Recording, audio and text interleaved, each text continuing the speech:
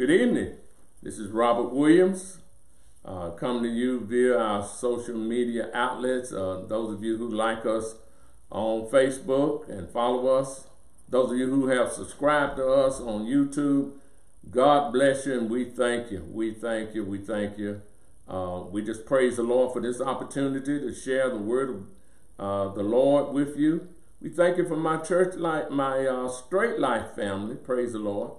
I've had the opportunity to call around and check on everybody, and to a person, everybody's just excited about when we can get back together again in fellowship, like we've been accustomed to in the past.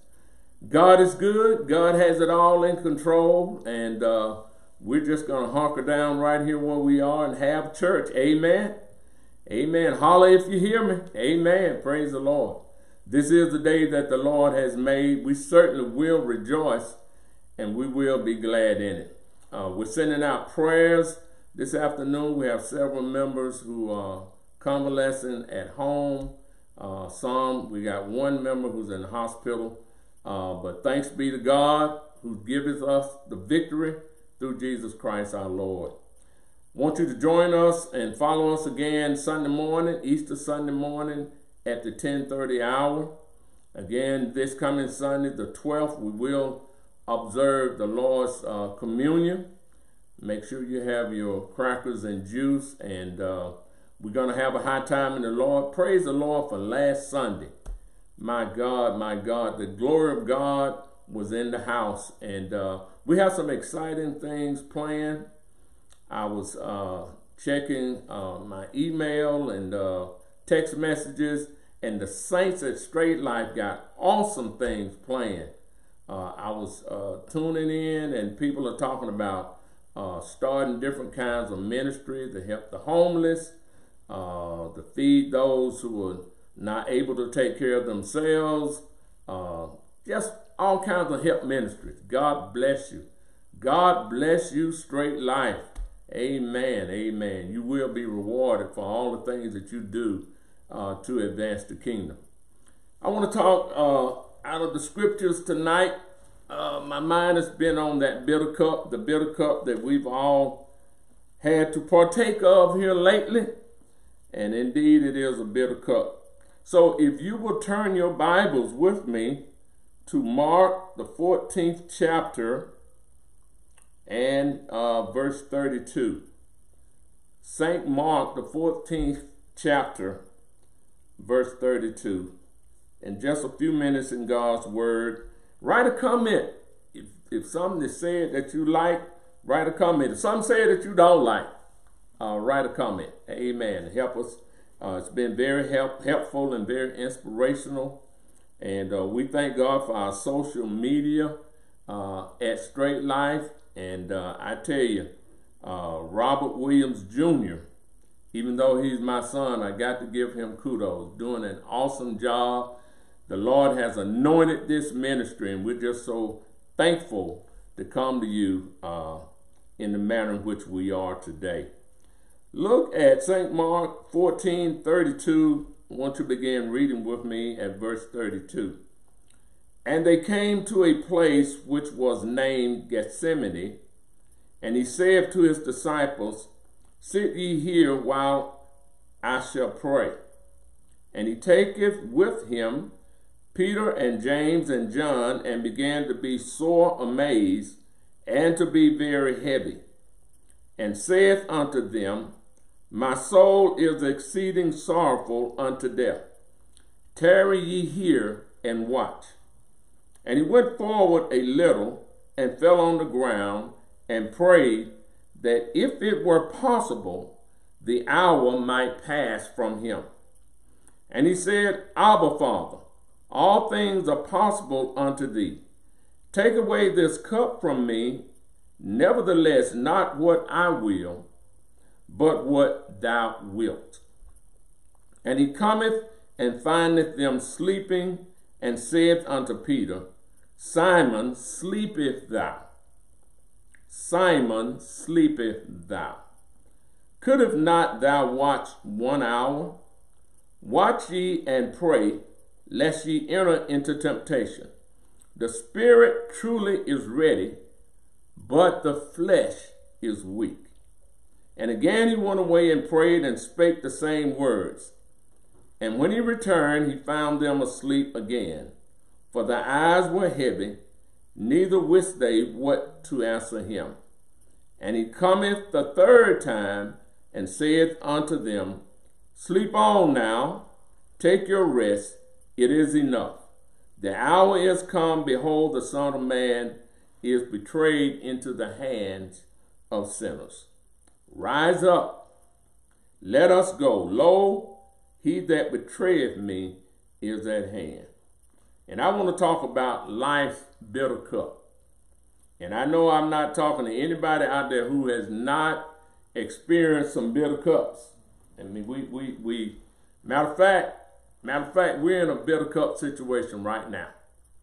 If you read your newspapers, looking at the news, whether it's 6 o'clock news, morning news, all of us can agree on one thing. We're drinking that bitter cup, and the cup is very, very, very, very bitter. Jesus has retreated, and notice where he retreats to.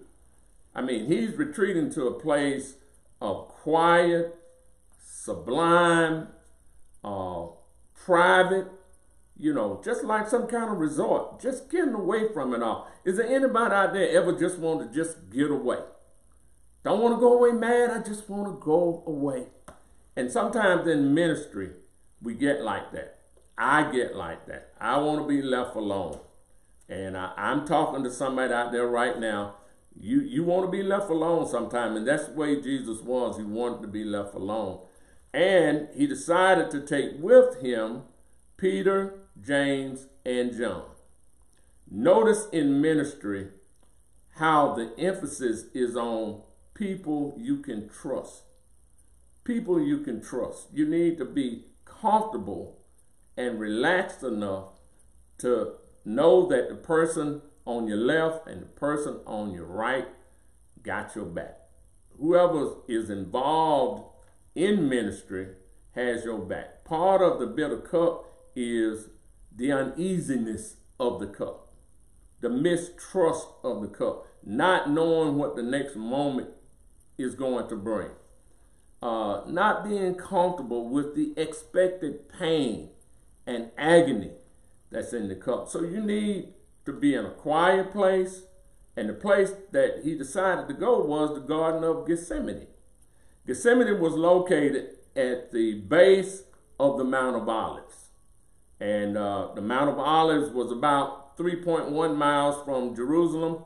If I got to walk to the Mount of Olives, it's going to take me an hour because I walk slow. But if you walk pretty good, you can get there probably in 40 minutes, 45 minutes. Driving, you're talking 2 or 3 minutes. So the point is, Mount of Olives is not far, but it's away to a quiet place to ease the pain, to ease the agony. So let's follow Jesus as he's going out of town. I don't know what they're talking about. I don't know what conversation is being shared among the four of them. Remember, you got Peter, you got James, and you got John. Remember, he's already said to Peter, when Peter said, "Thou art the Christ, the Son of the living God." Jesus responded to Peter, "Flesh and blood," it's over there in Matthew 17, somewhere in there. "Flesh and blood has not revealed this unto you, but my Father which is in heaven." In other words, Peter is sort of inching on back up, fell out of grace a little bit because Peter, would say things. And, that's the way it is. If you're very, very outspoken and you're willing to say stuff off the cuff, then pretty soon you're going to mess up. So that's my man Peter. But Jesus had that confidence that Peter was someone he could trust. James and John, the sons of Zebedee, were others that he felt like he could trust. While they were watching and praying for him, he was going away in solitude, trying to connect with the Father. Notice what happens. as he gets off in solitude, began to pray to the Father. The Bible tells us that Peter, James, and John, all three of them have fallen asleep. And these are the people that you're confiding in, because the cup brings out ministry. And the ministry that he has given them is twofold: watch and pray. Watch and pray. So every ministry needs those persons who the Lord has anointed to be watchmen over the house. Watch the pastor. Watch the first lady. Just be watchmen. You may not have a title at all, but God has given you a spirit that watches over the ministry. How do you watch over the ministry? Down on your knees, praying. Praying for that man of God, praying for that woman of God. Father, watch over them. Father, cover them with the blood of Jesus. And that's a term we don't use as much as we used to. When I was a little boy coming up in the sanctified church, you wouldn't go in a service without hearing the blood of Jesus. Cover them with the blood. Cover. Hundreds of times I had hands laid on me, and the words that came out of the person who was praying, the word that came out of their mouth was, cover him with the blood. And I feel good being covered with the blood of Jesus. So he's here at Gethsemane.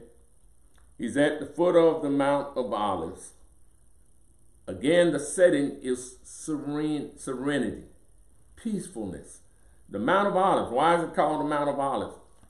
There's a mountain covered, the base of the mountain is covered with olive trees. And you know, from the olive tree, they get the olives and crush it in the oil, and we have olive oil in the church. We use it for anointing oil. So that's the significance of the Mount of Olives. And again, it's very, very close to Jerusalem. They could get there in a heartbeat. So you got a great setting. He has his inner circle with him, Peter, James, and John. And now he's praying. Notice what he's praying. Father, if it be possible, let this cup pass. The thing that I'm headed for, I don't want to do. Has anybody ever been in ministry, or you felt like God was calling you into something that you really not feeling it? Pastor told me to be over this. What?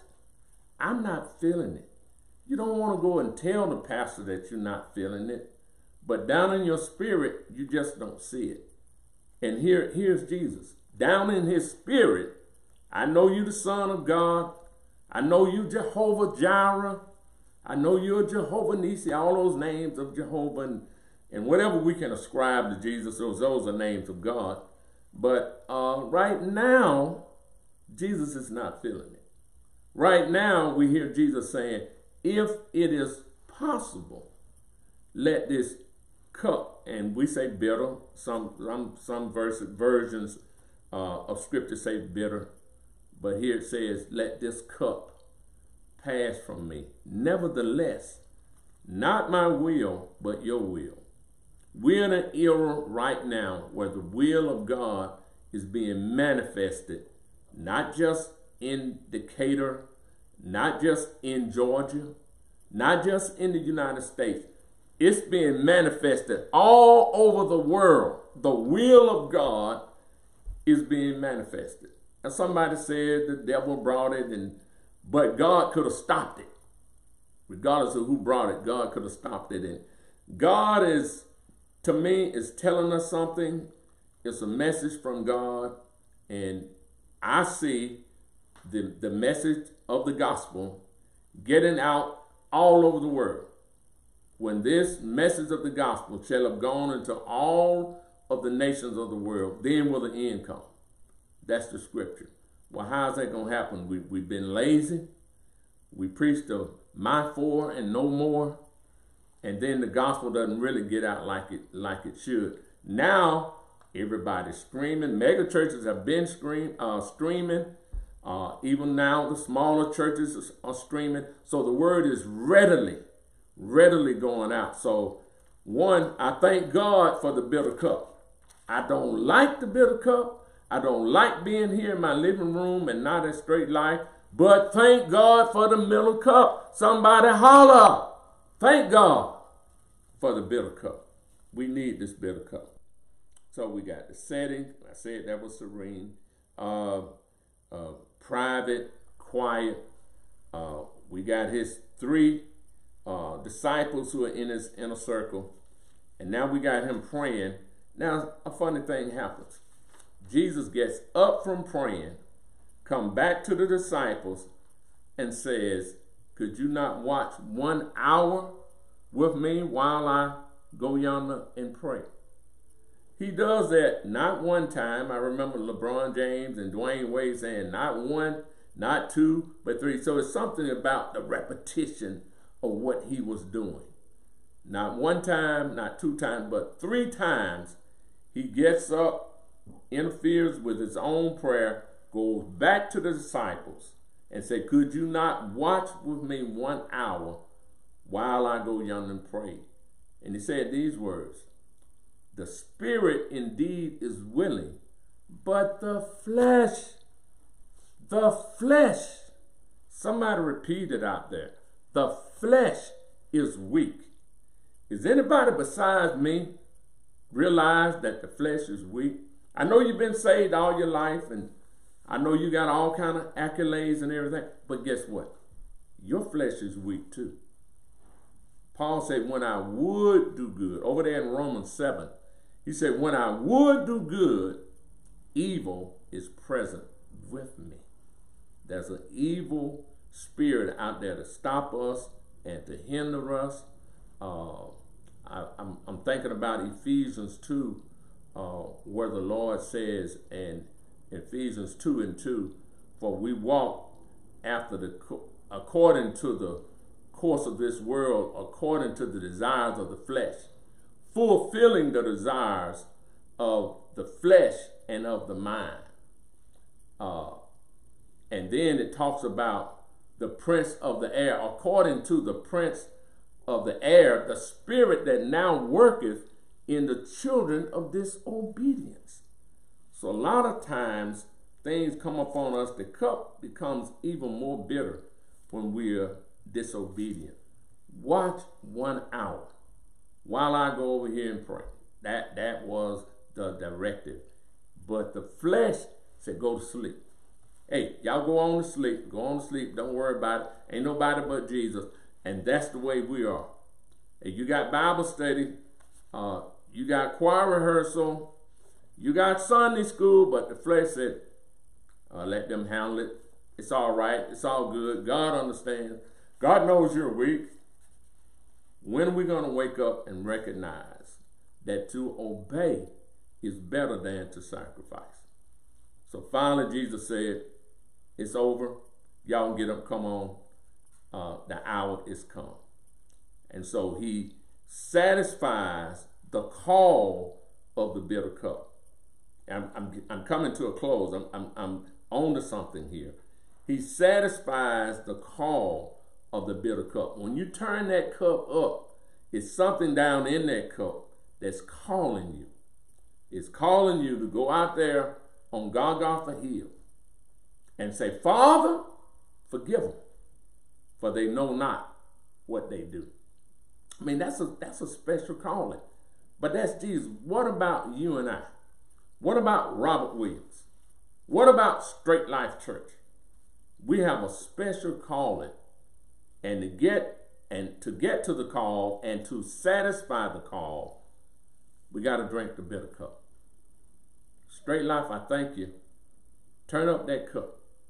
Keep on turning it up, because in the cup is deliverance. In that cup is victory. In that cup is joy. Hey, my God. In that cup is joy unspeakable and full of glory. I thank God for you. And I believe pretty soon we're going to be right back at 4228 Glen Haven Drive in Decatur, Georgia. But right about now, I'm right here in my living room, and I'm enjoying Jesus. Hallelujah. God bless you. I'm going to see you Sunday morning at 10:30. Don't forget your crackers and juice. We're going to have communion. Sister Shantavia is doing some things with our Easter celebration and our children's ministry. So stay tuned. We have some calling post things that we'll get to you.